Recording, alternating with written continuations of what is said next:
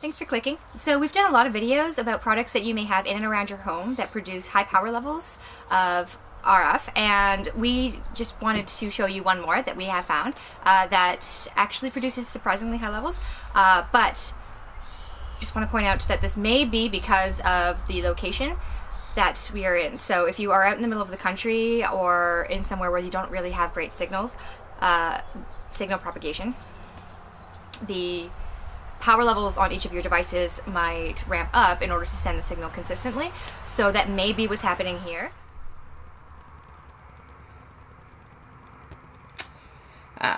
Close. It's closer to 1 million. Actually, it does max out our meter, which is quite impressive, actually. But that is also with the connection.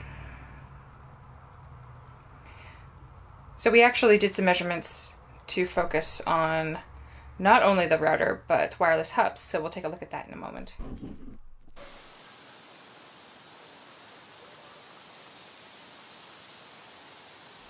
Thanks for sticking with us. Hope you found that informative.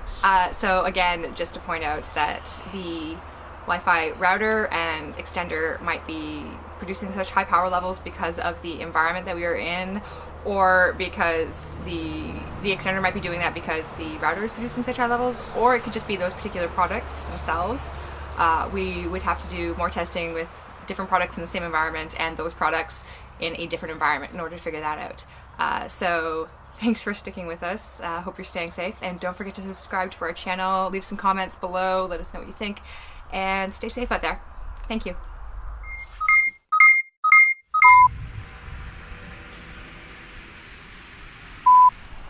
The Wi-Fi,